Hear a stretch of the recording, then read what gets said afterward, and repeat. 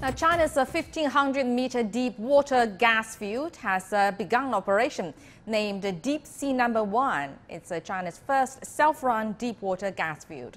It's located about 150 kilometers from Sanya city in the southern province of Hainan, and the region is the deepest and most difficult offshore deep water gas field discovered by China.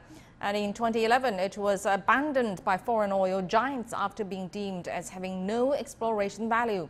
The Deep Sea No. 1 has a maximum displacement of 110,000 tons and a maximum oil storage capacity of 20,000 cubic meters.